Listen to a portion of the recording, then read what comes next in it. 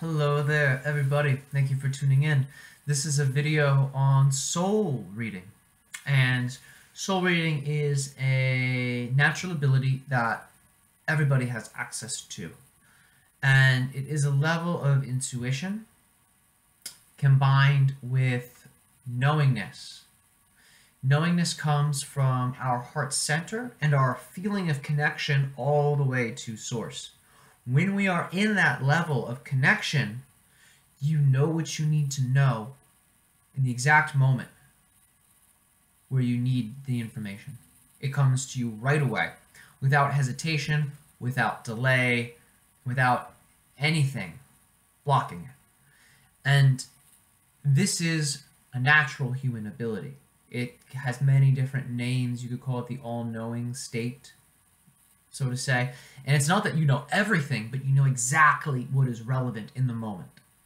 And it is a level outside of the normal physical thinking mind. Because the thinking mind can only go off of what it has seen, what it remembers, and that's very good for school.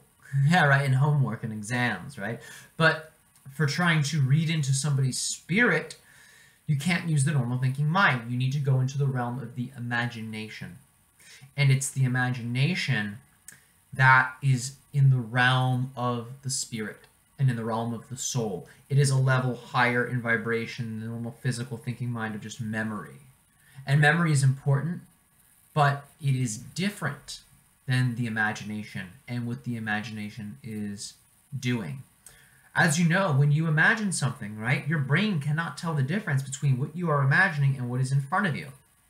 It looks at it like the same thing. So that's why there's some research out there that says when people imagine healing, they will actually start to heal things. Or when they imagine happiness, they'll actually start to get a little bit happier. Or a real easy one, when they think about something sexual, they start to get aroused. It's the same type of pathways. It's the same kind of mechanism. So imagination is actually that strong that it can instantly change what's happening in our body.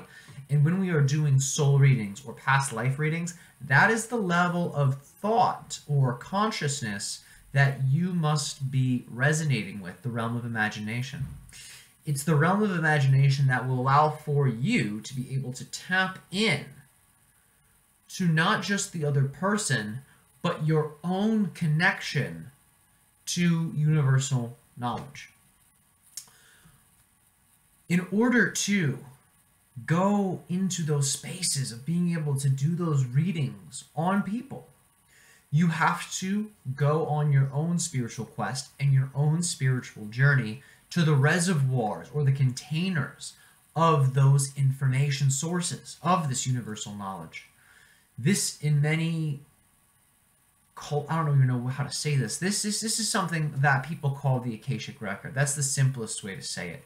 In New Age traditions, that's what it's called. The Akashic Record is looked at as the record of everything that has happened.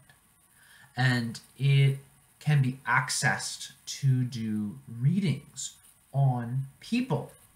Now, once you have this Akashic Record access, which I have to say, it's very personal how you tap into that. And I, for a long time, was always trying to use my thinking mind to tap into it. I actually had to go into a spiritual quest and find it. And there's many people out there that read it, and I have just begun doing this. Trust me, I am an amateur at this. I am very new to this, but I am doing it, and it's working, and it's working very well. But I had to go through my own process of self-growth, spiritual experimentation, and exploration to be able to make that connection with it. Once that connection's made, it's multi-dimensional language. So you then have to find a way to translate it. And that's a whole other thing. Well, how do you put things that have happened to a soul that are outside of human vernacular? How do you put that into words? How do you even translate that? This is where the spirit guides come in. Some of the most powerful spirit guides that speak multidimensional language that has more letters than 26. These are the guides that then must be worked with. These guides will only work with you at a particular level of mastery within yourself because they're very picky. They are very, very picky beings, but they will work with you if you are at that level, and they help you to be a translator. So, I am giving this video just as a little explanation for people who want to increase their own ability to read DNA or read souls or read past lives or read energies. This is what I have found to be the most useful. It allows for me to go into an instantaneous flow state where I am able to then just read what's going on for the person. What's happening to them becomes obvious. That's how I would phrase it. It becomes incredibly obvious, and I just am able to speak it. And it is a profound gift, and it is something that I had to work for. And as I said, this is something anybody can do. Anybody can do this. But what is required is the person does their spiritual homework, which can look like so many different things for so many different people. For me, it involved Taoist Qigong to build up my spiritual senses and my energy body to be able to receive that information and to explore it and to locate it, and to then be able to work with my spirit guides. And it was the road I took. But there's many roads out there. But I'm just giving this to you so you can understand that there is a pathway to becoming a better reader of energy and a better translator of energy.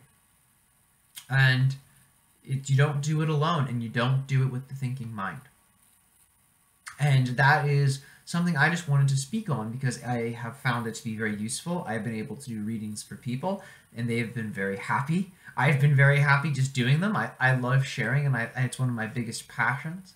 So I do soul readings, and I do readings that involve just questions about the galaxies, the universe, the drama, the karma, the storyline of Earth, where Earth is headed. I mean, these are all things that, not just me, many people have access to this.